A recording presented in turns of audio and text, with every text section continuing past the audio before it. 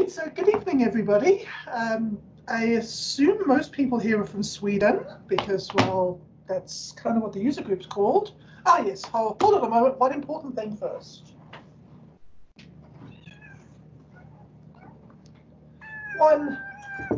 Yay! Yep. You can all go home now. We've seen the cat.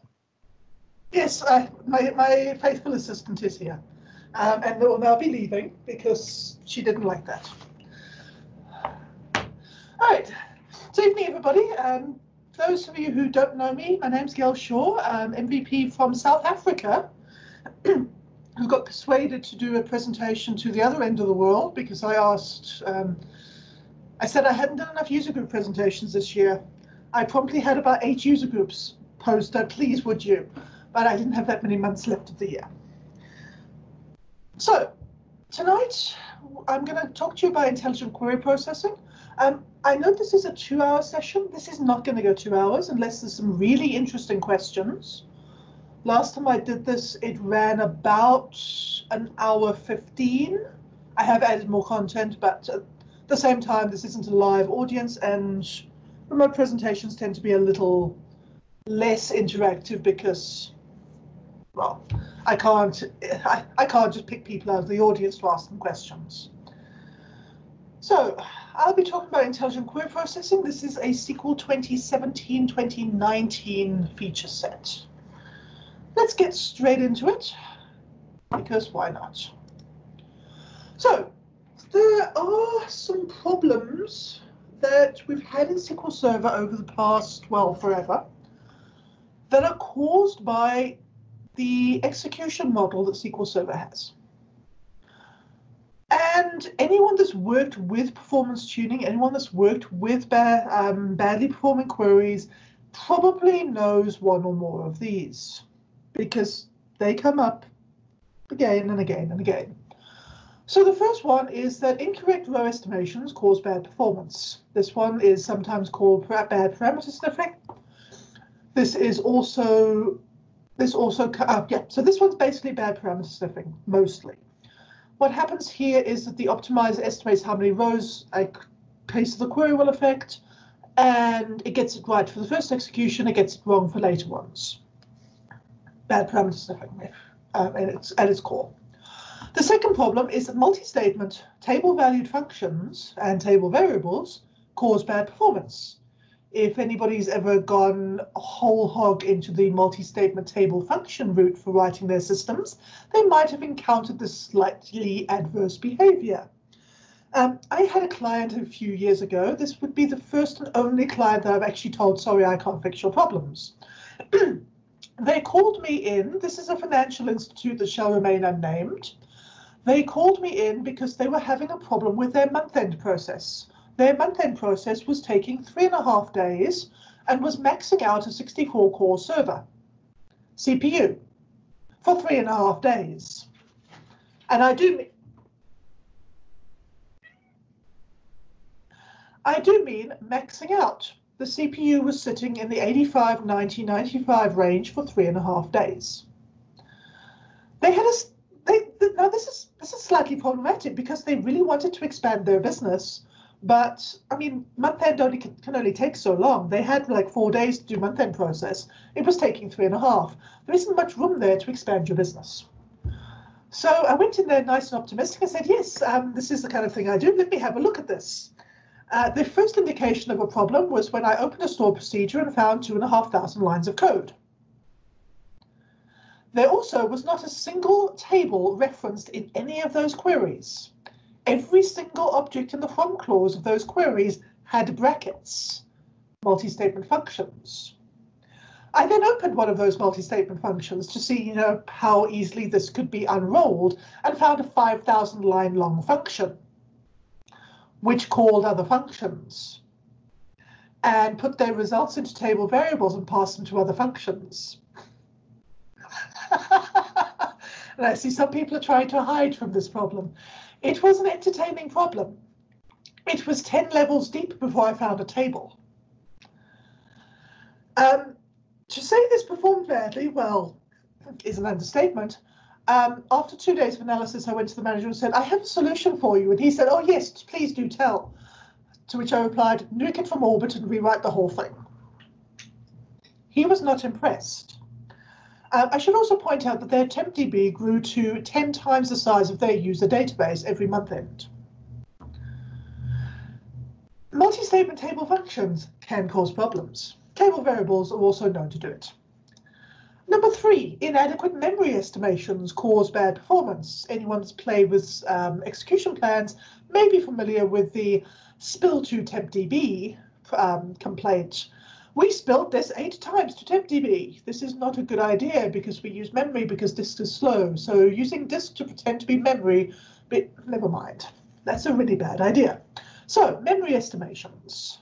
If SQL gets the memory estimations wrong, all sorts of hell follows. And lastly, scalar functions cause bad performance. If you think I've got something against functions, no, I'm quite happy with inline table valued functions. They're fantastic. The other two could please go and die in a corner. I refer to scalar functions as developer pit traps because the developers love them but don't realize how bad they are. I did some tests on scalar functions for a blog post a couple of years ago. I just took a simple scalar function which did an aggregation of one table and dumped it into my select statement and thought, yeah, this should be decent. I ran the query with that expression inlined and it ran in 15 seconds or so. So cool, okay, that's fine. Let me just run this and run the front one with the function, run them each 25 times, use extended events to see how long they'll take, hit F5, went to get supper, came back, and found that the function had run twice. I still had 23 more executions to go. I played a game, went to bed, and came back the next morning to find it had just about finished. The equivalent query without the function ran in 25 executions in about 3 minutes. With the function, ran 16 hours. Scalar functions are slight performance problems. Now, these are not surprises to the SQL development team. These guys are really smart. They know this. Sorry, loud crashing noise behind me. And since there's only me and the cat in the house, that means one thing. Someone's. So none of these were a surprise to the SQL Server development team. They're all very well aware of how SQL Server runs and what the problems are. But a lot of these have been inherent in the execution model. And it's only in the recent versions of SQL Server that we've had any opportunity to improve these. Now, these problems all come about because until SQL 2017, the optimize execute process was linear. The query was optimized, the query was executed. If the query execution engine found that the row estimations were off, it had absolutely no recourse. The execution plan comes in with one row estimated, and the query execution engine is still sitting there a million rows later going, one row? There's nothing it can do. It cannot throw that plan back as invalid. Because the only things which invalidate a plan are statistics changes and schema changes, and even then, the recompile happens before execution starts. At best, the plan is pulled from cache, validated, and that validation process fails, and so the plan goes back for a recompile. But once execution starts, that's it. That plan is fixed, that plan will be executed, even if it is absolute bloody garbage. And so the problems we had that led to these performance problems, with possible exception of scalar functions, because they're a slightly different one, was because at optimization time, we estimate the number of rows, we choose the joins, and we estimate how much memory will be required for this query to execute. And then they are executed. The execution engine requests that memory and executes that plan. Prior to SQL 2017, if it figured out that that requested memory was not enough, too bad. It requested what was estimated. End of story. Now, I should note there's actually a point in the middle here where the plan goes into cache. If the plan is pulled out of cache, the memory estimates and row estimations are the same as when it was compiled. And if it's executed and those are wrong, sorry, nothing we can do about it. Classic bad parameter sniffing problems that should probably be very familiar to anyone that's worked with performance tuning, because this is a very common problem that's been around for decades. SQL 2017, whoops, sorry, let me just fix that.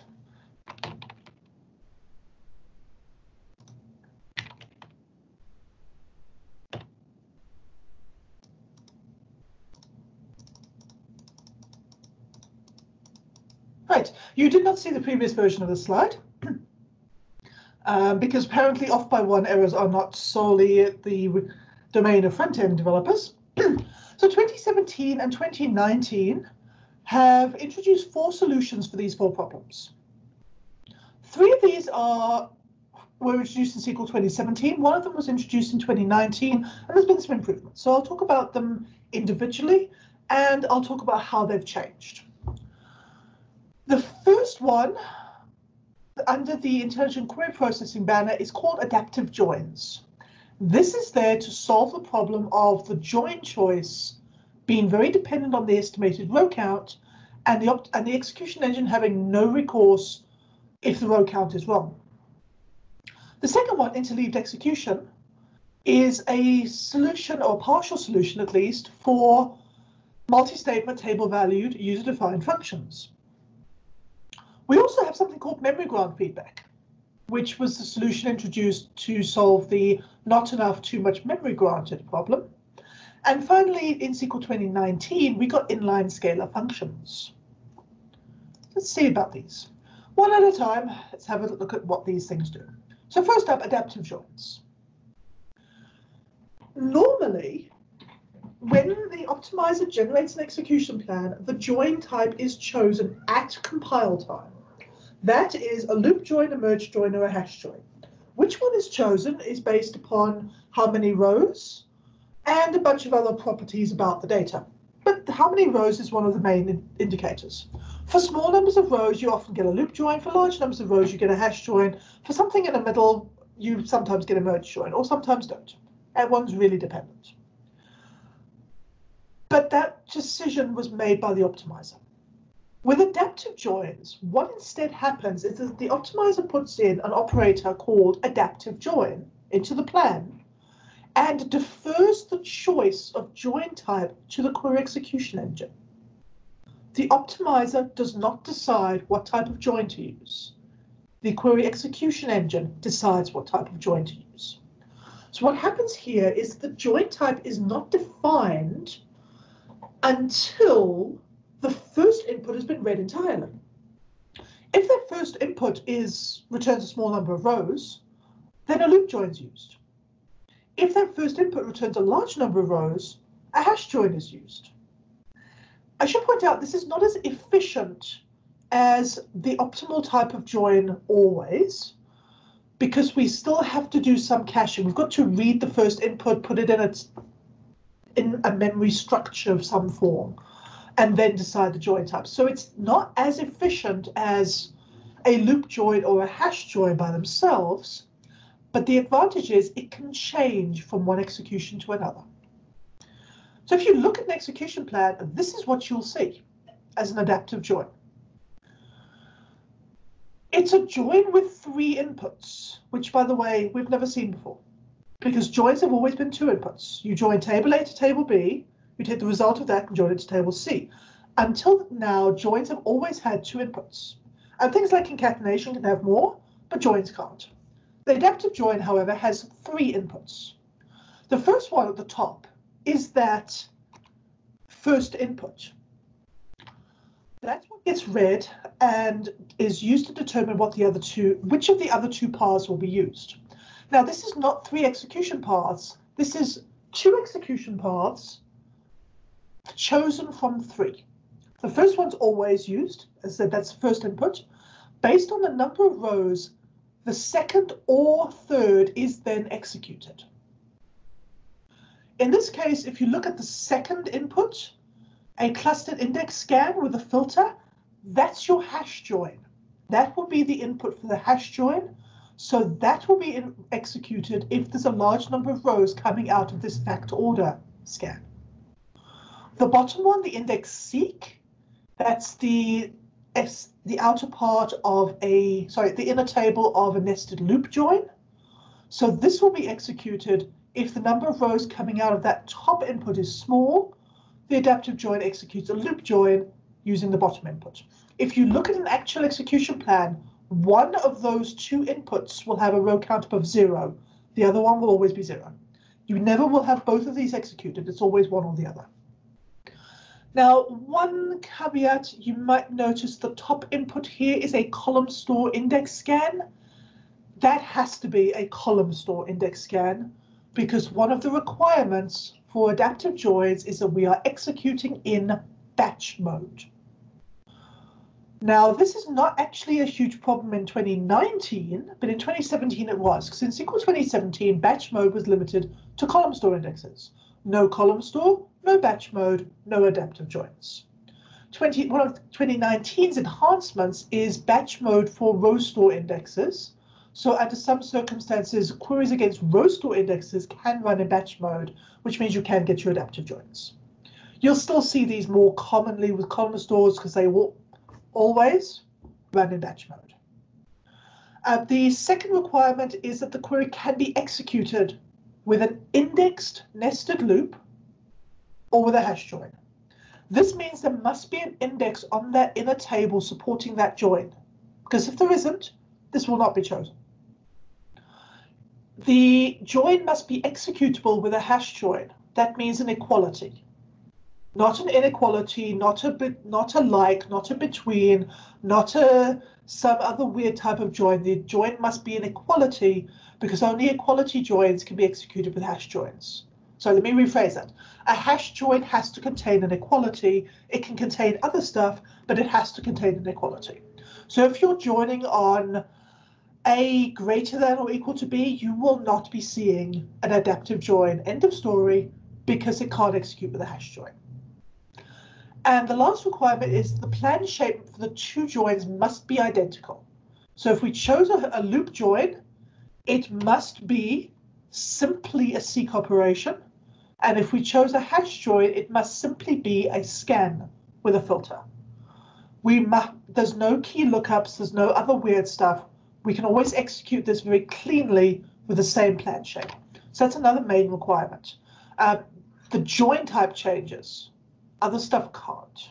So we can't have aggregations pushed down under the join for hash joins, but above for loops. Doesn't work like that. They have to be the same plan shape. Generally, you're going to find that this works for very simple queries and not for complex ones. When I've done demos for this, the simpler the query, the better. Simple queries I can get to go to adaptive joins. More complex ones typically will fall back to hash joins or loop joins and just completely resist going adaptive full stop. Okay, so let me find my query window and show you an adaptive join. Okay, so I've got a database here called Interstellar Transport because I got very bored of Wide World Shipping or whatever Microsoft calls their latest demo database. And the less said about AdventureWorks, the better. So I've got here a simple procedure that joins a column store table, my shipments table with my shipment details table, and filters it by client. A really, really, really simple little query. This is one that could have some bad parameter sniffing problems though. If I filter for a client that's only ever shipped one thing, I should get a loop join. If I filter for a client that ships a million items a day, I'm going to get billions of rows, and I probably want a very different plan shape. If I run this, I only have 746 rows. This is not actually a very big database at the moment. If I go to the execution plan, you can actually see that I've got an adaptive join here. So I've got my column store index scan on my shipments table. This could have a filter in it, but obviously column stores can't have seek operations on. So this does have a filter. This is a filtered view of my shipments table filtering by client. Then, dependent on how many rows came out of this, I get one of these two paths. I can get an index scan on shipment details. That obviously goes into a hash join, or I can get an index seek on shipment details. This goes into the loop join.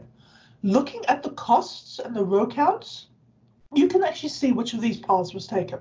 This one, while it's got a cost of 100%, it has 0 seconds and 0 rows. It estimated a bunch of rows, but none were executed. This one, however, cost 66% of the query. I'll get to that in a moment. Returned 746 of 369 rows and took 202% of the time. That's actual versus estimated. That's why this gets a little weird. But you can see that this one executed because I've got data that came out of this path. If I found a client that had billions of rows, this one would execute. I don't actually think I have any. Let you see what I've got.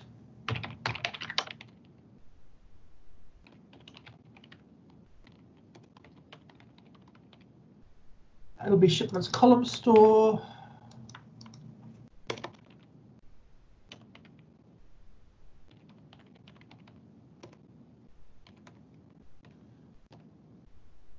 An order by would have been useful as well. So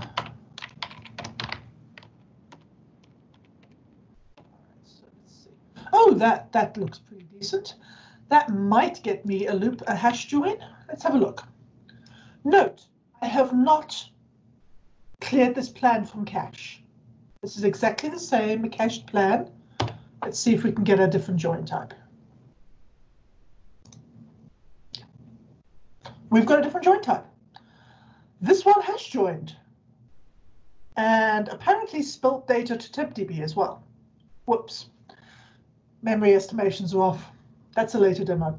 But this time you can see that this index, this portion of the join ran. I had my scan on shipment details. 914,000 rows were returned. This was too much data to do a loop join, and so we've had a hash join. Now, I just want to show you how this goes on older versions of SQL. So let's switch my compat mode back to 130 and find my join query again. 56, and the other one is 64, I think it was.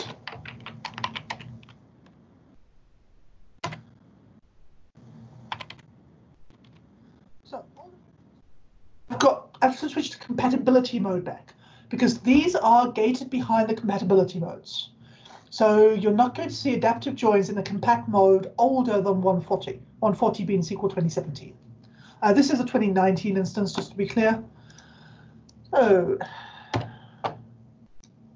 that's what I get in SQL 2016 compat mode. It's decided that a loop join is good, which we knew because we saw that. We've got our index seek, and if I now switch to the larger query, this should hurt. Not too bad, but it's only 187,000 rows. I've got exactly the same plan, and now my loop join has executed. Oh, let's see, how many times did it execute? Oh, the loop join executed once, that was useful. The seek executed 112,096 times for an estimated number of executions of 230. Not a good idea. So this is what you get on the older versions of SQL Server. I bumped this back to 150, 2019, and I'll again get the, actually let me leave it there. I should still get the, sorry, that's my DDL trigger firing. I still have my adaptive join. So you can see the difference between the compatibility modes for 2017, well, 2019 actually, and then the earlier version of 2016. Okay. Questions on adaptive joins? No questions right now. Oh dear, I always worry about no questions. I mean, I'm happy to talk for an hour and a half, but This is the Nordics. It's a common phenomenon for speakers to be like, no questions, really? But it's quite common. Ooh. I have a comment, not a question. This is for everyone. Kids, when you upgrade SQL Server, change the compatibility mode of your databases, because otherwise you won't get any of the cool and new stuff that Gail is showing. Slightly. So you get a lot of the new features. For example, I'm trying to think what was actually new in 2019 that's not gated behind a compat mode. If I go back to the earlier versions of SQL Server, when column stores were introduced in, 2012, you could get a column store even on compat mode 2008, because it was a brand new feature. But this is a behavioral change, and behavioral changes to existing queries are always gated behind the compat mode. So you can get brand new features. Oh, the format function, for example. Not that that's a good function, but that one works even on older compat modes. But as I said, behavioral changes, which all of these things are, the intelligent query processing are always behind your compat mode changes. And on that point, please test your upgrades before you do them. Your users don't like testing performance in production, I promise. I love the work, but your users typically don't. Anyway, so that was adaptive joins. That's probably one of the easiest of these. This just works. Once you're up on 2017, 2019 compat mode, this works, and a lot, not all, of your bad parameter sniffing problems go away. It is not all of them. There are a lot of ways to have bad parameter sniffing that are not fixed with adaptive joins. But small fixes at a time, it's better than we've ever had. Okay, so on to the second one. And this is actually a 2-for-1. Interleaved execution and deferred compilation, because they do very much the same thing and they do it very much the same way. Slight differences. So if you remember back to the beginning, I talked about how the optimize execute pipeline works, and it's always optimize, then execute. That optimize is a batch level optimization. So that is your entire stored procedure or your entire batch of ad hoc code. The entire thing is optimized, then the entire thing is executed. Now, this gives you an interesting problem when it comes to table variables, because they do not exist before the batch started. By definition, they're batch scoped. So how many rows does a table variable have when it doesn't exist? This is not a tree falls in a forest type question. It actually has a defined answer. And that defined answer is 100, because that's the only estimation that could possibly be made. How many rows from this table variable? We don't know. It doesn't exist. It certainly hasn't been populated. 100. Prior to SQL 2014, that estimation was 1, which was horrible. 100 isn't much better, but I mean, what's the query optimization team going to do? The answer is deferred compilation. There's a similar problem with multi-statement table-valued functions. Because your multi-statement table-valued user-defined functions, which get a price for their name and their performance problems, you see, normally what happens is the query gets optimized. The optimizer looks at this and says, there's a call to a function in here. Black box, what does this cost at? It costs 0, because we don't know what's in this function. That function is a separate batch that has to get called, that has to get optimized and executed by itself. The outer query that references that function does not know what that function costs. And just to switch back to Management Studio for a moment, that joins are done, interleaved execution. Let me just switch back to my compatibility mode again. Easier for me if I do this. All right, so we are on compat mode 130, and no, that's not, you should not supposed to be seeing that. Whoops, don't look at that. You didn't see that. This has a scalar functionality. It's called shipment totals. If I run this and look at the execution plan, I have a 100 row estimation on my table variable. Because what's happened here is the multi-statement table valued function is run, it's inserted its results into that table variable, and that table variable is getting used in my query. Now, interestingly enough, this is costed at 1%. This isn't the costing of the function. This is a costing of the scan of the table variable. What did that function cost? I don't know. Doesn't appear in this query. Now, that problem hasn't been solved. The function is still a black box for the outer query. But what happens now in SQL 2017 and above is, in some cases, where there is a multi-statement table-valued function in a query, the execution is interleaved. Instead of the whole batch getting optimized and executed in one go, that is the query and the function that it contains, the function is executed. Its results are put into a table variable. Then we send the query back to the query optimizer for compilation. The query didn't get compiled. The function executed first. Then the query that contained the function got optimized, at which point we know how many rows are in that table variable. We've run the function, we've looked at it. It has 372 because we can see it on disk, in memory, wherever it is. Then the outer query gets optimized. That means we don't have this 100 row table variable row estimation any longer for a function, because we know exactly how many rows are in this function, or how many rows were returned by this function. This isn't perfect. It's still prone to caching problems, because how many rows the function returned is dependent on the first execution. If that's an atypical number, you're going to get bad parameter sniffing problems. Hopefully you get adaptive joins, but maybe or maybe not. So this is by no means perfect. It is a hell of a lot better, especially if you've got a function that consistently returns a similar number of rows. I mean, if a function returns 72 rows, the 100 row estimation is fine. 120, yeah, pretty good. 10,000? No. What about a multi-statement function that returns 1.2 million rows every time it executes? Well, that 100 row estimation is so far off, it may as well not be there. But with interleaved execution, we sort of split the execution of the two things apart.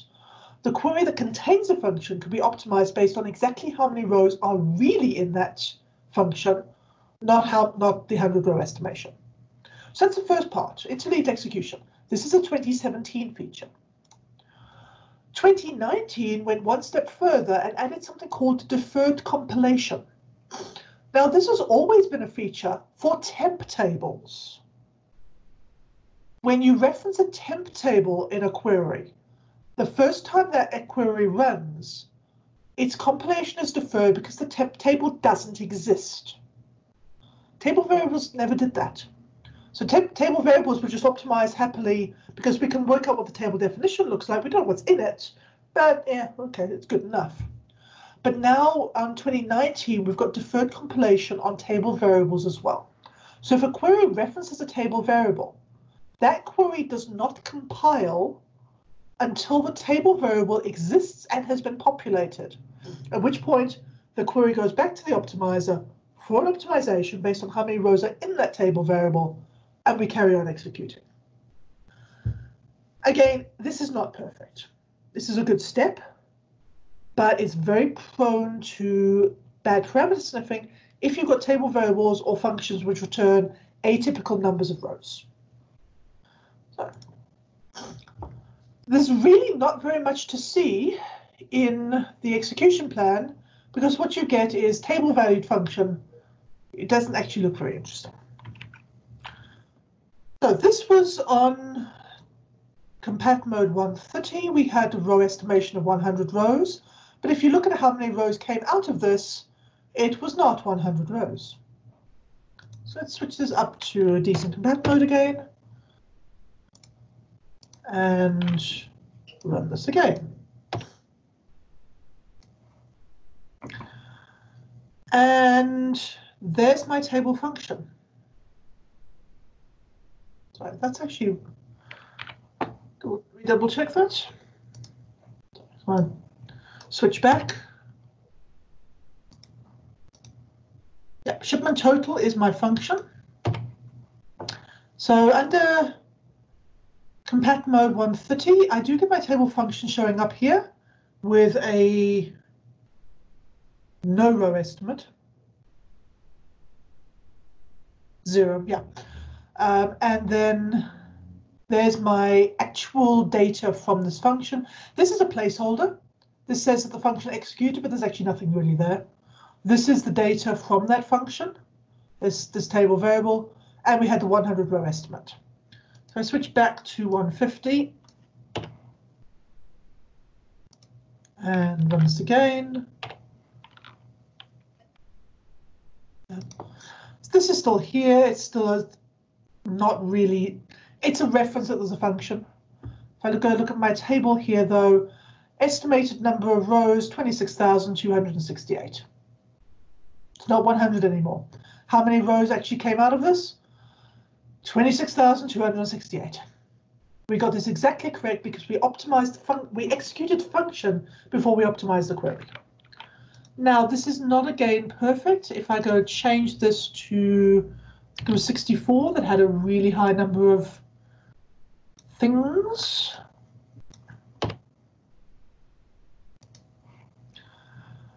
My table variable, my function results is now estimated 26,268. Actual, I'm actually exactly the same. That's probably because it's a scan. Yeah. Oh yeah, it's an unfiltered scan. Oh well.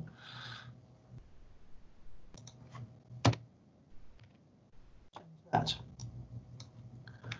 Let's see if I can get some different behavior this time.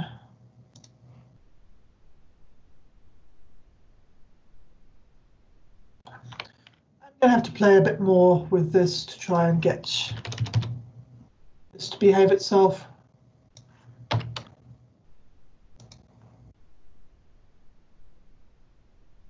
Yeah, here we go. So this actually did recompile as well.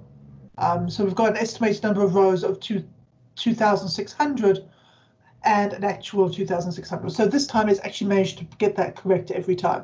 It won't always, because this does generally cache the plan.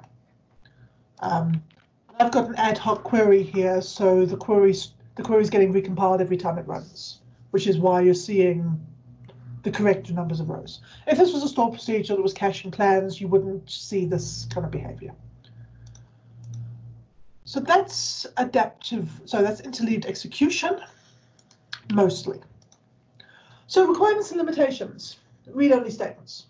If you've got a function and an update, an insert or a delete, too bad, it's not going to get this behavior. You can't insert two functions, but if you've got it in a statement that is not a select, this won't be applied. Now, the documentation states that this cannot be used on the inside of a cross-apply.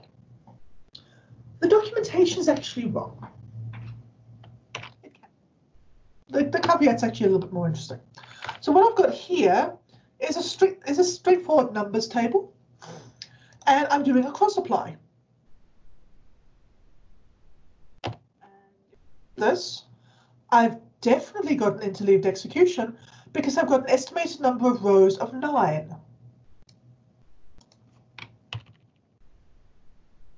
That's actually probably a bad idea. Not too bad. And an estimated number of rows of 1,000. Yeah, that's definitely off. Something's broken. Oh no, I think I have a 1,000 row limit.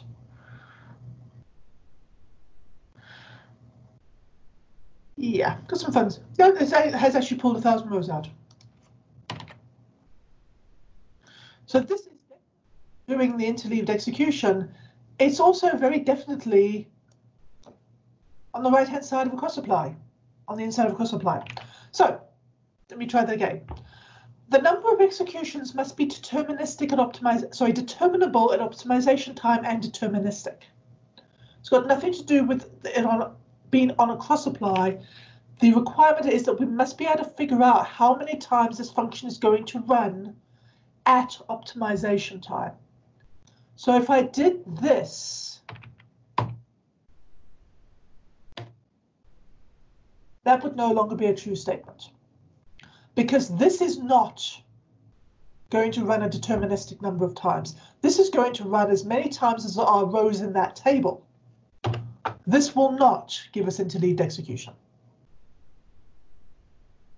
And we are back indeed to our 100 rows estimation, because there was absolutely no way to tell how many times this would run, and so we did not do our interleaved execution. Any time that you can determine, or should I say the optimizer can determine how many times that function will run in a particular query, it can use interleaved execution. In this case, by the way, it was 33 times. It doesn't have to run once. It has to be a deterministic number. This function ran 33 times, which means before this query ran, this function was run 33 times and put in cache. At least I think that's how it works. I'd have to dig into the internals to be entirely sure. But those are your requirements. Must be read-only, and the number of executions must be deterministic and determinable at optimization time. So that's your interleaved execution. This one, to be honest, it's nice. It doesn't always fix the serious problems that we have with table variables and multi-statement functions. It makes them better, but of the intelligent query processing, I'd say this is probably one of the least powerful of them. It certainly does help a lot, though. So, do we have any questions on interleaved execution? None so far. Oh boy. Somebody please I'm ask. guessing that because you hard-coded the parameters to the query, it'll probably only run once and then be cross-joined. That's my guess. Yeah, my guess is it probably will. But if I put a parameter in there, then it's not going to apply for an interleaved execution at all because it won't be deterministic. So you should probably I be able to see it if you set statistics IO or something. I'd probably have to fire up extended events and a module in, because this doesn't have any data generation in here. This is just purely generated rows in memory. Yeah. Yeah, these things are annoyingly hard to see. It's very hard to trace down what these are actually doing. By the way, that's actually an interesting one for anybody that's using lots of user-defined functions, whether they be scalar or multifunction. Just out of sheer entertainment sometime, go fire up extended events and capture the module start, module end, and see just how many times these functions actually run. Because it's kind of scary. Because it's not once. They'll often run a lot of times, and you don't see that. I had a client who had a recursive scalar function as a table, as a computed column in a table that referenced that same table recursively. That was a mess. I could Select star from a table with 4,000 rows took 16 seconds. I rewrote it as a recursive common table expression. It ran for like 4 milliseconds. So, but I mean, they're developers. They don't. I'm a developer, but they were not database developers. So, who can fault them, right? Yeah. Yeah.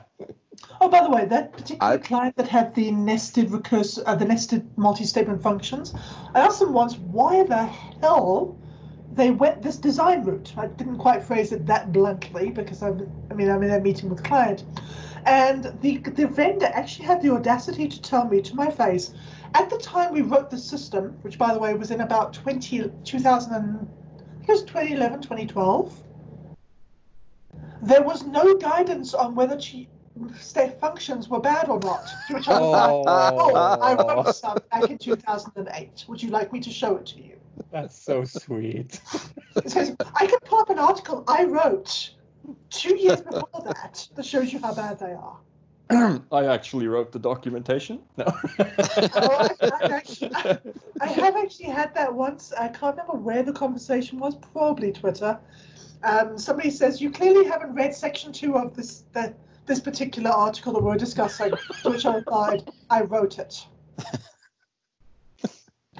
I admittedly haven't read it for a couple of years, but I did write it. Yeah, he was also spectacularly wrong. For questions, Gail, I was going to ask about the cross-apply, but you touched on it, so I don't need to. So, to be honest, it's not common for you to see this style of a cross apply because it's a little on the odd side. I mean, why? I could just cross join it at that point. Yeah. I mean, to force a loop join, that's why I use cross applies basically. Well, cross join should loop as well. Yeah. It'd be interesting to see if it's a different execution. No. I suspect the optimizer looks at this and goes, "You idiot." I have seen a case though where replacing the apply with a join actually turned a 13-hour query into a 20-minute query. I mean, if it's not correlated, it's more or less a constant, although it's a table. So my liability insurance only covers so much, so let's move on with this. There's a reason I don't give names when I'm talking about the disasters I've seen. All right, on to one of the more interesting ones, memory grant feedback. Now, this is interesting because this is one of the few that actually operate across multiple executions. The previous two we've seen operate inside a single query execution. It may be broken into two pieces, like the interleaved execution, but it will still talk about one query. Memory grant feedback, however, doesn't. So, memory grants.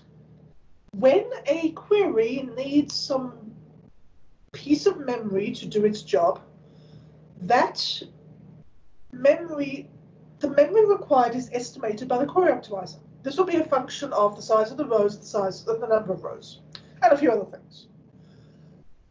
That query, when it executes, must get that memory grant before it can start executing. And this is a really complicated subject, by the way. There are multiple gates for queries to wait at, depending on how much memory they want. And there's only so much workspace memory available. This isn't the buffer pool we're talking about.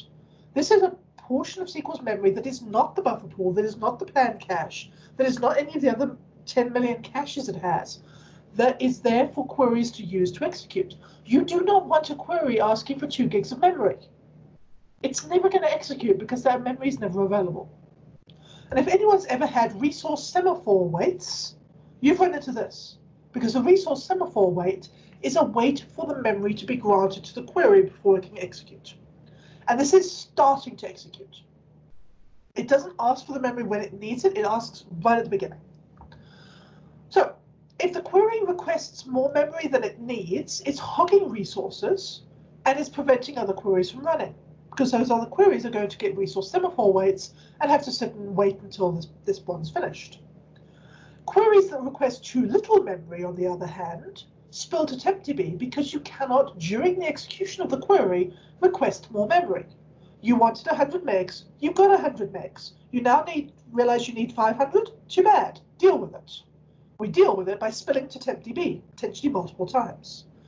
Absolutely love thrashing my disks as we've spilled to tempdb. Because everyone puts tempdb on fast SSDs, yes?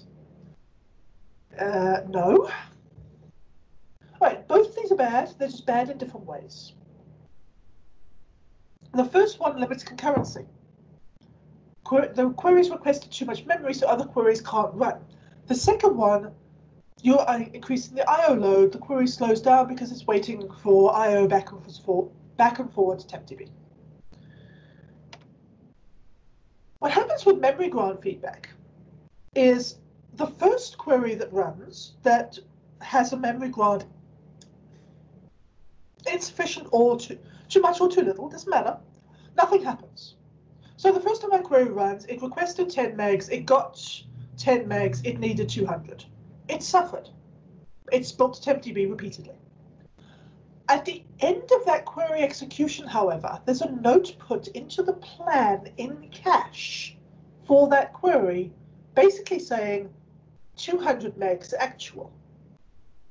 10 megs was the estimate, 200 megs was what was needed. The next time that query runs, the amount that it needed last time is what's used for the memory estimate. So now this query requests 200 megs of memory, gets 200 megs, executes, no spills to tempdb. This is saved in the plan cache with the query plan. Note, it's only saved in the plan cache. When this plan is removed from cache, goodbye to all the memory feedback history. Gone. Toast. Next time it executes, we get the whole little dance again. Also note that it's always looking at how much memory the previous execution needed. There are some very pathological cases that you can generate where every single time the query runs, it gets the wrong amount of memory because it's always looking at the previous execution. And those, by the way, are horrible, but fortunately, the SQL dev team are actually quite smart, and they put a limit on this. A query will bounce, I think it's 30 times, at which point, nope, we're not adjusting the memory ever again. It gets whatever it got the last execution, good or bad. So there are some limits to how much it will adjust. What you can typically see with this is the first time you execute it, you get the warning. We did not have enough memory. In this case, we used tempdb to spill data, spill level 8 and 1 spilt thread. That hurts, by the way. That's 8 different spills to tempdb. It didn't spill 8 things, it spilled 8 times. That's really bad. The second execution, however, there's no tempdb spill at all. So look at this one. And let me first start with compat mode 130 and my query here. So this is, come on, what's wrong with this? All right, so that's my query. This is not a well-written query. I mean, I'm forcing a hash join firstly. I'm doing a really weird filter. This is a piece of code which is written to cause this problem. Please do not run this kind of thing. This is for demo purposes. Do not use in production.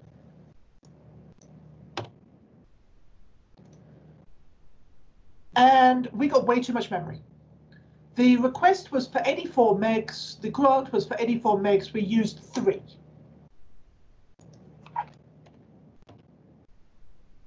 Yep, same problem. Not going to change because this is compat mode for 160. So this is compat mode 130 SQL 2016. So memory grants are wrong. Memory grants are wrong. Too bad the memory grants are wrong. And you live with this. There's nothing. There was on 2016 and earlier. There was virtually no way to fix this kind of problem. I mean, Adam Mechanic had some really interesting tricks to fool the optimizer into more or less memory, but my goodness, were they tricks. Like cross applies to horrible sets that actually return no rows, but looked really horrible to the optimizer. Yeah, it would look at this mess and generate something like a couple hundred megs of memory grant, but this particular thing returned no rows. It actually needed no memory. It was solely used to trick the optimizer into more memory. Horrible tricks, but anyway, let's go back to 150 and see if my demo works. This is the one I always have the biggest amount of trouble with because it's very dependent on data. So first execution, again, memory grant, 84 megs, used 3.3. Woohoo. All right.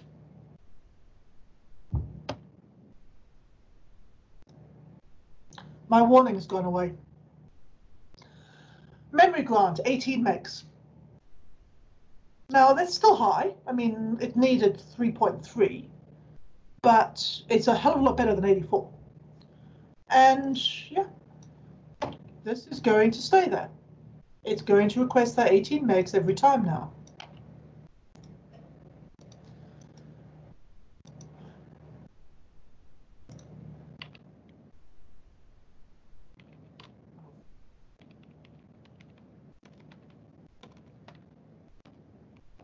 Sorry, it's getting late.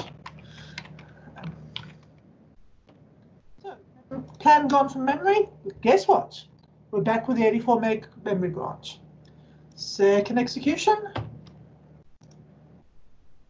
18. All right. This is not, it's now going to need a lot more memory.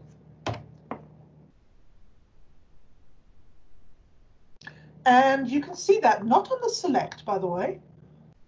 The warnings are elsewhere. So my hash match. Spilt data during execution with spill level 1 as 4 spilt threads. We wrote 3,228 pages to DebDB. Whoops. That's a lot of data. The hash match aggregate also spilt to TempDB. It spilt at spill level 1 with 4 spilt threads, and it wrote 2,266 pages to TempDB. Eek. My TempDB is probably crying right about now. The hash match has no warning. The hash match did not spill the second time. The hash match got enough memory. We now have a memory grant of 70 megs, 71, 80 actually. Yep, nope, 71. Your second hash match still has a warning. The second hash match still has a warning. No, it doesn't. Ooh. And we now have a memory grant of 115 megs. So we went from 18 to 71 to 115 as we figured out that various things were spilling. And it's going to stay here, by the way. I can run this another 10 times. This memory grant will now stay because it's now stable. It's not spilling. It's not over-requesting. So this is now stable. I clear this plan from memory. You'll be doing exactly the same again. If I go and request 0 again, we're going to have a memory grant of 115 megs. We're going to need 3. So we're now going to adjust our memory grant down. Yeah. This is the logical case I was talking about, where one parameter value needs a very little memory, one needs a lot, and you oscillate between the two. The memory grant feedback will always be 1 execution behind, sometimes 2 executions behind. So, ow, that hurt. Yeah, 2 spills, 2 seconds. 1 spill, 1 second. 0 spills and 0 seconds. I mean, this is a single user machine and you see the differences. Right, so what can you do if you've got that kind of pathological situation where you're getting memory oscillation? The general solution here is split it into 2 stored procs and run them as different procs. Have some way, if I was doing this in production, I would have a master proc that looked and said, if it's 0, run this one, if it's 3, run that one, if it's 2, that one, and 1, that one as well. I've tested this out and know what's working, because otherwise this is going to hurt like hell. So let's actually see how bad I can make this. It does stop at some point. I just don't remember where.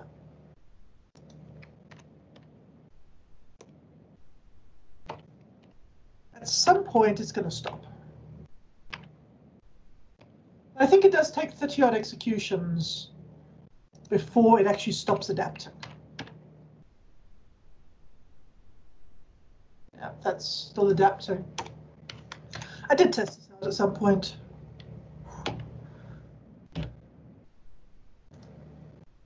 Yeah, at one point I had a piece of code that literally just bounced between them to see just how bad I could make it. I think it's 30-ish executions. Let me actually see if I wrote this somewhere.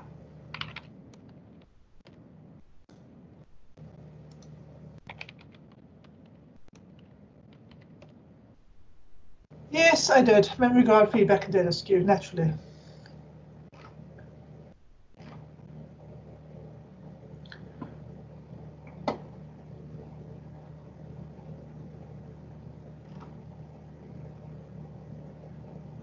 Right.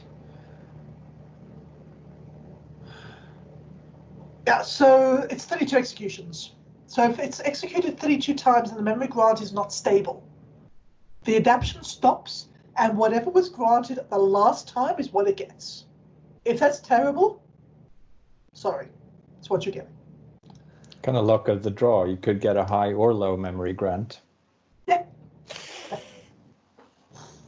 Let me dump this. Sorry. That. So there's the blog post. I do like this feature. I mean, I wrote the blog post. It sounded like I didn't like this feature, but it's actually not the case. I really do like this. It really solves a whole pile of problems that, frankly, were really hard to fix, short of Adam's code from hell. I like Adam, but really his code, you would look at it and you go, I don't understand how that works, and I don't want to touch it ever again. All right, so that's roughly memory grant feedback. So requirements, batch mode or SQL 2019. Because in 2017, this required batch mode. In 2019, that batch mode requirement was removed. If you look at my query, I am actually running column stores, and I am in batch mode. But this is 2019. I could do it in row mode. I just happen to have the column store indexes used for this demo.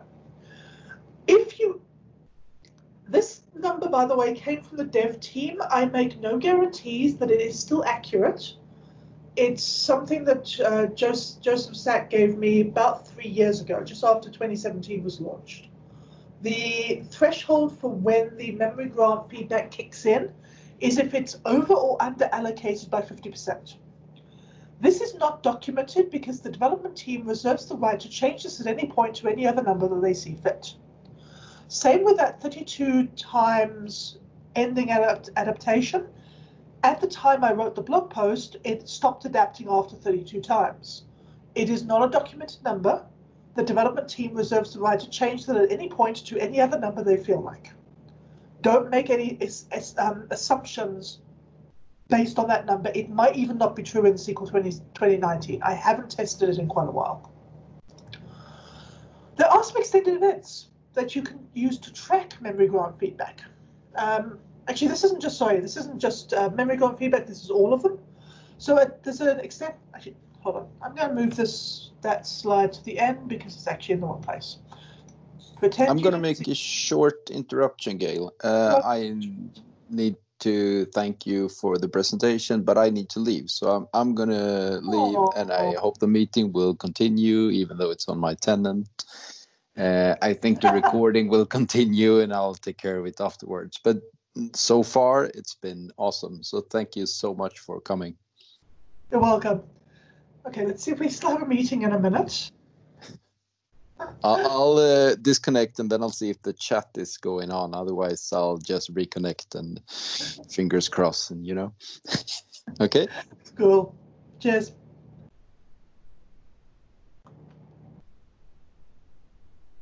Okay, I think we still have a meeting.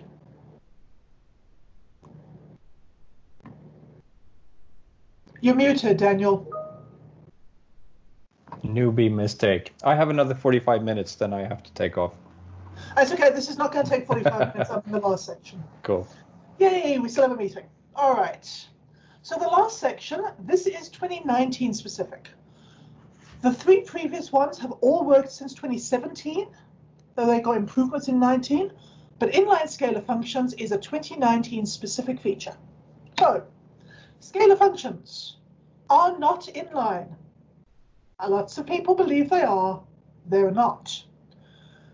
The scalar functions in SQL Server prior to SQL 2019 ran once for every row in the query that they were called in.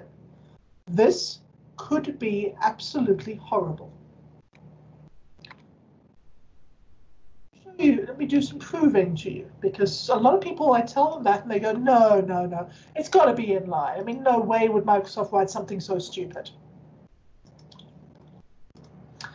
Let's go and let's find my favorite extended events. So,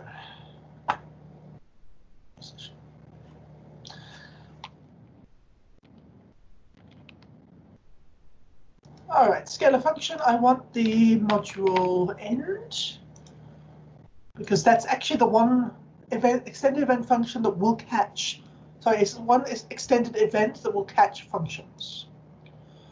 I really don't need very much here. This will be fine, and there's nobody else running on this server, so I don't need any of those. This actually should be good. I don't need anything there either. Okay. So start that one and just watch live data. Okay.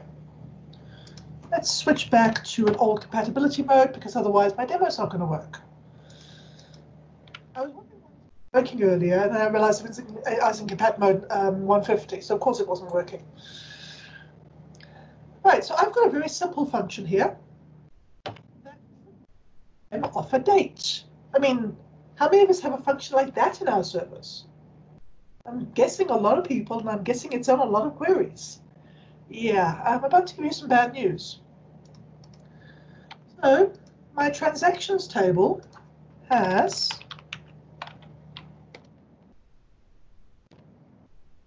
34,431 rows in it. Let's turn stats time on. I do not have an execution plan. I do not execution plan off. Right, so 34,000 rows got the time trimmed off their date in 16 milliseconds with an elapsed time of 3:29. The elapsed time is mostly going to be display. That's the 34,000 rows coming back to my client and getting displayed, because Management Studio is, for no reason we can figure out, really bad at displaying data fast. I mean, it's not as if it's used for that very often or anything. I know.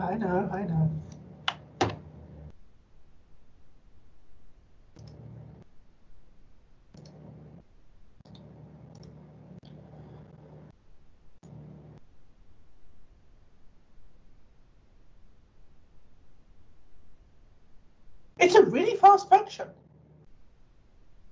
But I have 34,431 events. Who would have figured that number?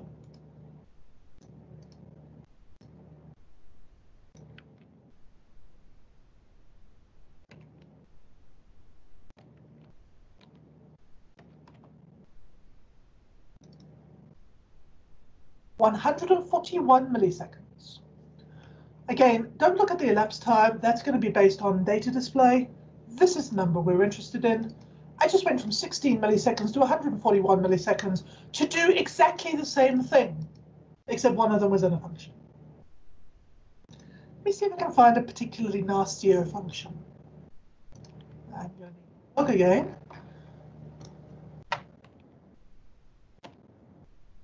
Functions, inline scalar functions 2019. Yes, thank you. That one.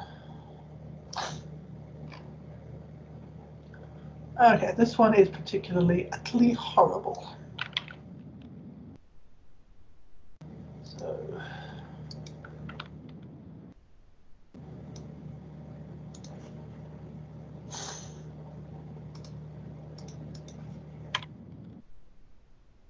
all right, so this one is a data accessing scalar function. If you thought that a non-data accessing scalar function was bad, oh boy.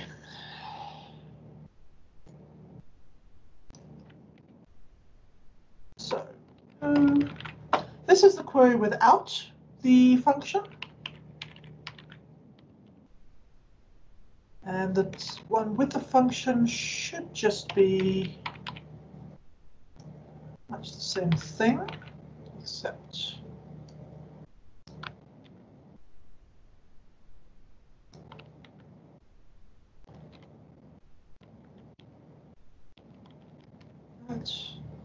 yeah, now these should be equivalent, because this subquery is this subquery. They will return the same thing. Okay. Oh, this is actually going to be fun. All right, so time and IO stats going on this time. Let me clear 34,000 executions from my extended event. Right, so this is the one without the function, and it ran in, yeah, pretty much instantly. Right, so it's nice and easy.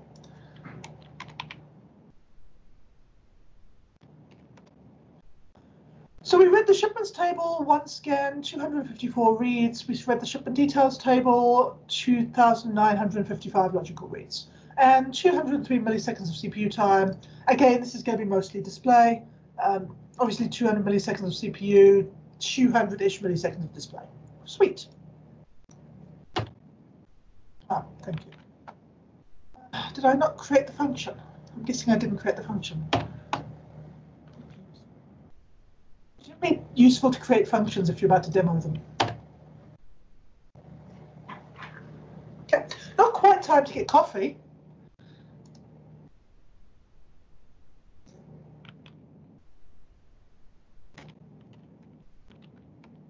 Okay, there should be two things you notice about this output. Firstly, 1.6 seconds. Secondly, where's my shipment details table? It's in a function, which means it's in another batch, which means that IOStats doesn't know about it, which means you are never going to see this if you're looking at IOStats to do your tuning. Does that affect the CPU stats as well? CPU's measuring start to finish, and the function execution was during that. Okay. But the IOStats happened on another thread. Another batch. It's in another scope, so it doesn't show up. Unfortunately, module end does not show me IOStats, which is a pity. But look at shipment. 34,431 times we went and read the shipment details table. I can make this worse,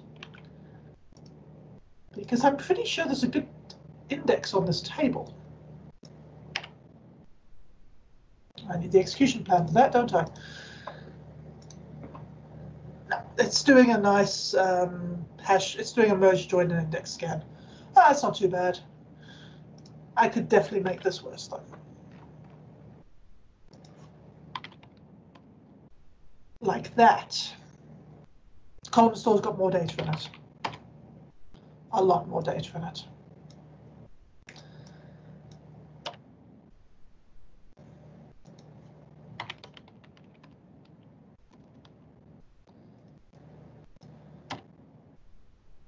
Right, so yeah, a lot more data in it. This is without the function.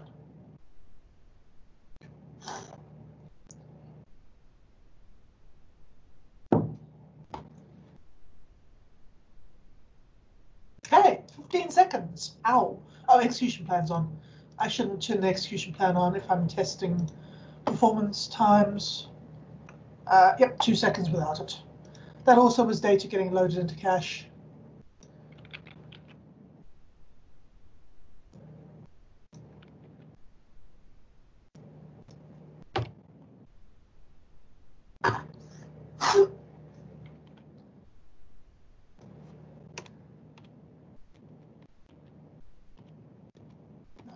Work.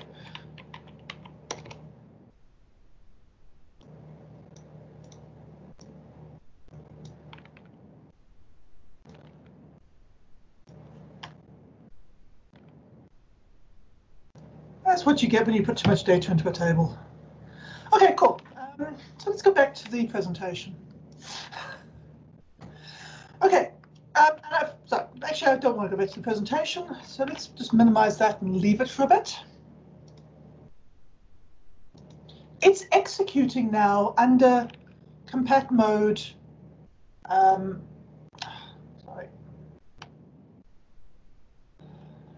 Sorry. This thing decided it was going to do weird things. That's better. So that's running under compat mode 130. If I change the compat mode, it will not affect that thing's execution, or at least it shouldn't. Oh yeah. We're seeing your presenter view. We're not seeing the actual presentation. I have a feeling you're browsing different slides. I shouldn't actually be on a slide at all. So let me just kill the share and try again. I should be sharing screen 1. So you should be seeing Management Studio. Yeah, seeing Management Studio now. So this is the function running, by the way, in that other query that I had. It's taking about minutes per execution.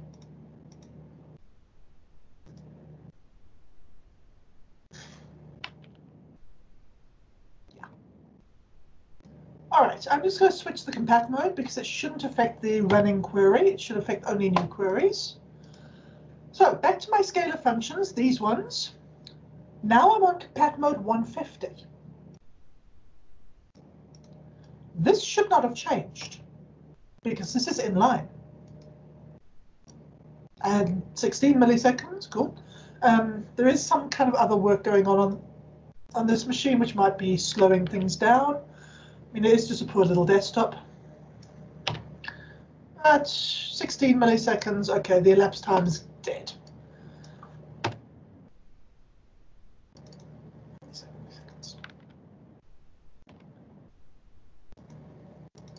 we go. Automatically on SQL 2019, my scalar function was inlined. And if we go and look at the live data, you will note that there are no more calls to date only. It didn't actually run. It was inlined into the query, and so it is not a module end. Filter by that value. I do not want that value. I want everything except that value. No sign of it.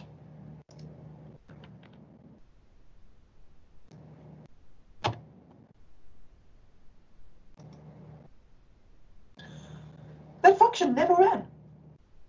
Well, that function never hit the module end event because it didn't run as a separate batch. It was during parsing, the contents of that function were inlined into my query and executed as a single query. So no more 34,000 executions of my function, and it's actually faster than the one with the date at. No, it's just a rounding errors on the CPU time. And this poor thing is still executing. That actually is going to probably execute for 20 odd minutes. So I think I'm just going to kill it. Yeah, that's still ticking up.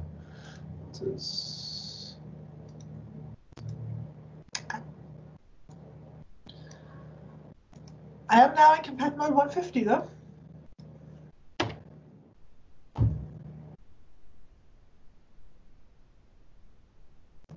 While this runs, let me talk about limitations. This does not work for every function. That said, it will work for the majority of the functions you have. There are a long list of things that the function can do to be inlined. I'm actually going to find it because it's quite an interesting list. I read it up on it last night. Scalar function inlining in the Microsoft documentation. Right. Blah, blah, blah. So, inline scalar requirements. It can be inlined if all of the following conditions are true. All of the following. Declare certified, selectified, if else's are fine. You can have branching logic. You can have nested or recursive function calls. It can still inline them. It must not invoke anything which is time dependent or has side effects. So get date is out. If you've got a function which invokes get date, it does not get inlined. End of story. New sequential ID, same problem. It may not reference table variables or table value parameters. So if you've got table variables that you're passing to your scalar function, no inlining for you. It may not reference a scalar UDF in its group by clause. Okay, or distinct without an order by. It's not used in the order by. Blah blah blah. The interesting thing to note is this restriction added in CU2. This restriction added in CU4. This restriction added in CU5. They keep adding restrictions. I'm guessing as we're finding bugs in the inlining, there are additional restrictions getting added. So this is something which is in development still. It does work for the majority of queries, though, honestly. You can't use XML methods. That's probably one that's going to catch. You can't use things like object ID. That might catch people. You can't use things like row count. Okay. This probably is one of the bigger ones. No CTEs. If you've got CTEs in your functions, they don't get inlined. Subqueries are fine, CTEs are not. I'm not entirely sure why. But anyway, welcome to the documentation if you want to go and read in detail of what is done. No, this is still going to be running. That said, no more executions. That function's not running, even though I'm running a query with a function. Yeah. So the data accessing functions will inline fine. The other thing to note is that this will not make your query as fast as if you didn't have the inline, as if you didn't have the function. So going back to this one ran in something like 15 seconds, no, 8 seconds. This will be slower, absolutely will be slower. How bad? Yeah. What I was finding in my testing is it's probably about a quarter slower than without the function. So if you can do without the user-defined function, you're still going to be better off. But it's no longer so absolutely horrible as to bring a server to its knees, which it certainly could in the past. That said, I have a feeling that they're still not going to inline some of the 2,000 line long scalar functions I've seen in the past. There are limits after all. Back to my, I think that killed my sharing. So there's a documentation if anybody wants to go and read up on it. Okay, so extended events to monitor this stuff. Most of these do have extended events. There's an extended event on adaptive joins called adaptive join skipped. I could not make that thing fire, ever. Even when a query that I knew could be adaptive wasn't, it didn't fire. So yeah, I put that down as that's nice, but I don't know why it's there. It's either bugged when I tested it, or it was looking for something I wasn't finding. Anyway, it's there if you really want to go and look, but really, I don't know. Interleaved exec disabled reason. If a situation occurs where interleaved execution should occur but doesn't, that extended event fires with reasons as to why. So this is useful if you want to try and figure out why you're not getting interleaved execution with your multi-statement functions. There are actually multiple extended events for the memory grant, but the two I found really useful were memory grant updated by feedback. That is a case where the query executed, ended, the memory grant was substantially different from what it started with, or memory it needed was substantially different from what it started requesting. So this event fires when the plan is updated with the memory. And then spilling report to memory grant feedback.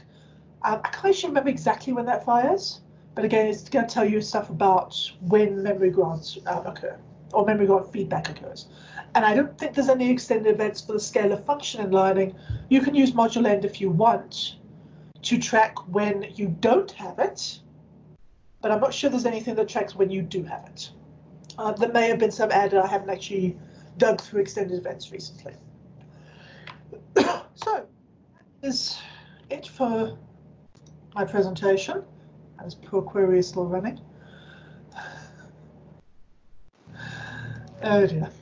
That's probably I would love to see the two query plans for your manual query and the interleaved one. Unfortunately, I didn't turn no, if you could just stop it and view the estimated.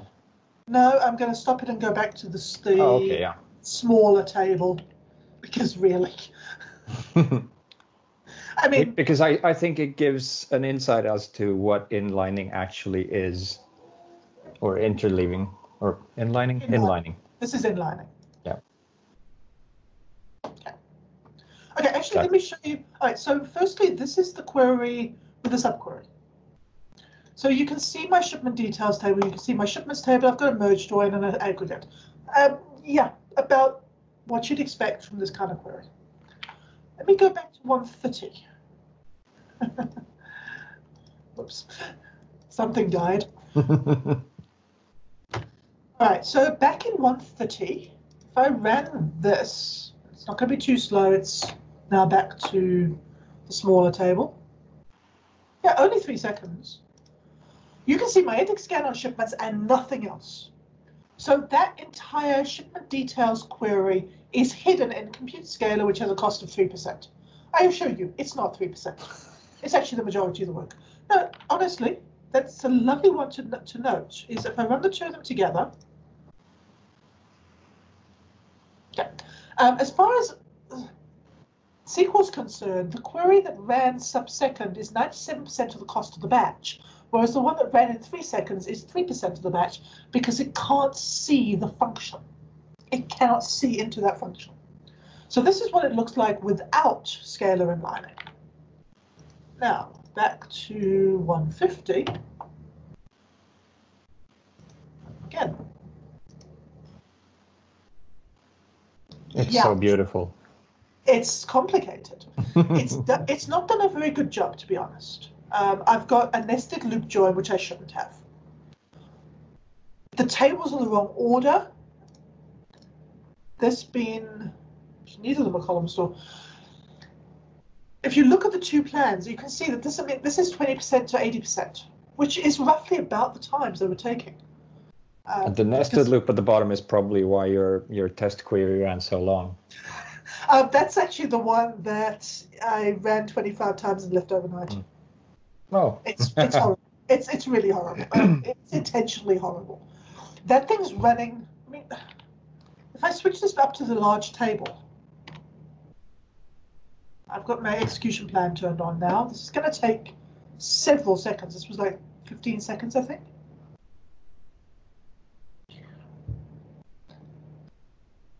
Oh, not too bad. I mean, it returns 34,000 rows, but that's just the number of rows in shipments. You have a hash match now. I also have, look at the estimated row count. Mm-hmm. Actually, look at the actual row count. That's not even estimated. That is 254 million rows. I did an insert into itself and say, go 10. I went to bed. So it doubled itself 10 times. That table's huge. Yeah, that was a hash match anyway, because this is the version without the function.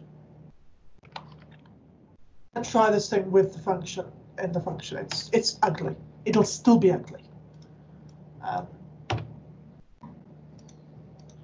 Yeah, so we've got a loop join, which is a bit weird. It's gone full on parallel.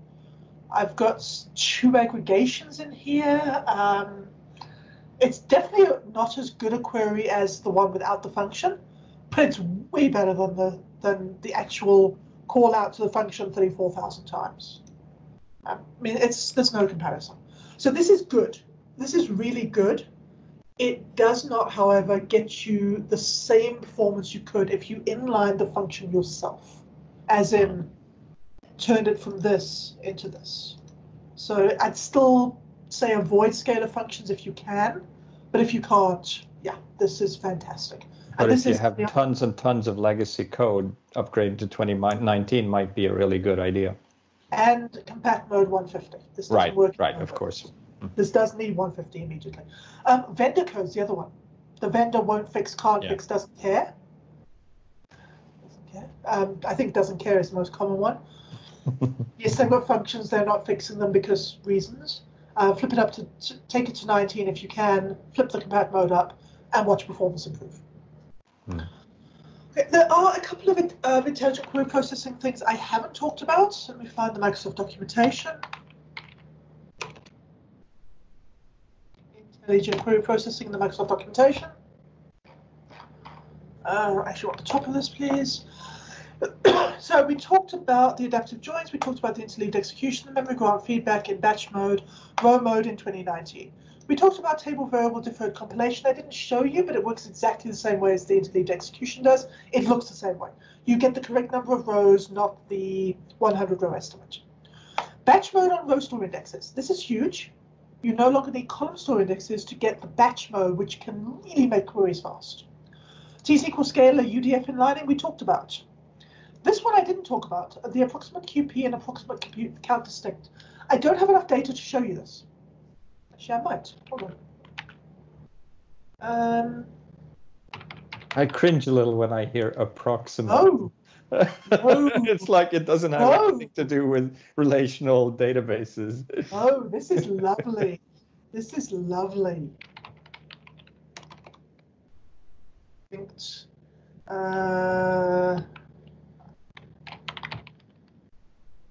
Oh yeah, the big one. Let's pick the big one.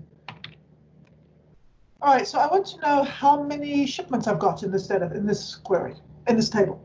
How many distinct shipments do I have? I'm always scared to run that.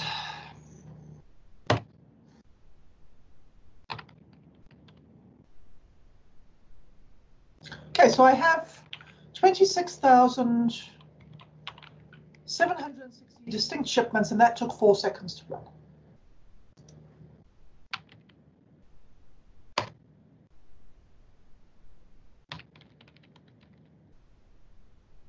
This is a column store index. This should work. Okay. And it's going to be just as slow. 3 seconds.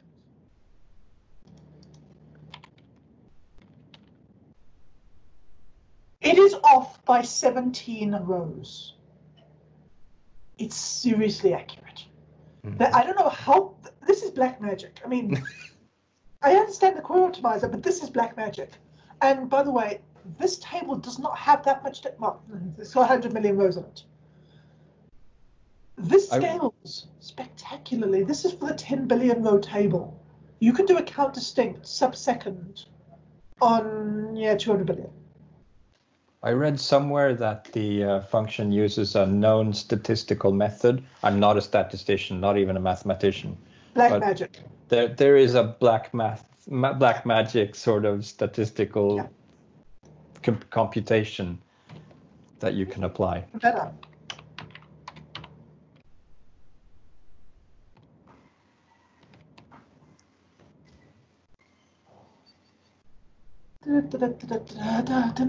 Should be about 8 seconds, 5 seconds, sweet. All right. Okay, I actually read the same amount this time. I think this table is too small to actually get full on distinct. I mean, it's a column, so it's not actually that huge. I probably should throw 10 billion, 20 billion in here and see how it handles it. But it really is designed for could also be that was just too. What do I actually have in here that's interesting? There's only one of those in the entire table because I only have one in the entire database. So I need to populate this data table a bit more. Oh, it's correct. No, it's still reading the whole. I think it's reading the whole table. Mm-hmm. Yeah, I probably should go and figure this one out, but on the really, really, really large scale, really high end, we're talking has column store that is a couple of terabytes in size. This makes a huge difference, and it's accurate enough. Yeah. If you need to know the precise number count to stick the table, please. But if you need more or less close enough within, I think they say about 5%. It's really accurate, and I think what it does, it skips through pretty much like you build statistics with when you're rebuilding index statistics. It just samples rows, and from that sample you can apply the statistical calculation. Oh yes, here we are, 10 billion. Yeah, I'm definitely on too small. I'm like 2 orders of magnitude too small for this thing to actually make any difference. So.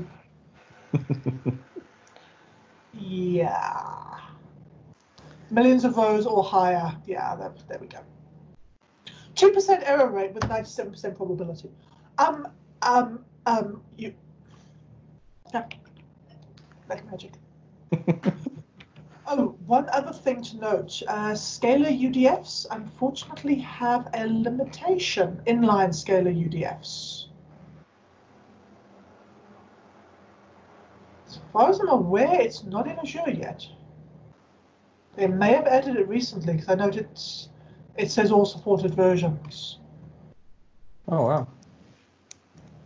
But if we look at something else, so this one is, so approximate count distinct applies to 2019 Azure SQL Database, Azure Managed Instance Snaps Analytics. Scalar UDF lining is SQL Server.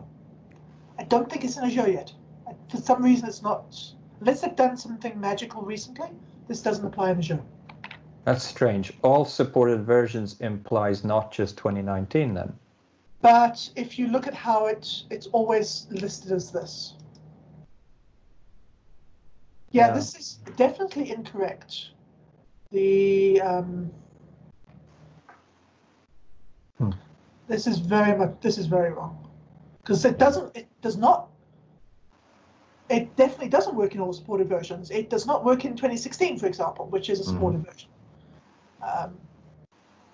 But yeah, this page looks a little out of date. Starting with, yeah. It was edited 2 weeks ago, so that was when they released CU5, I think.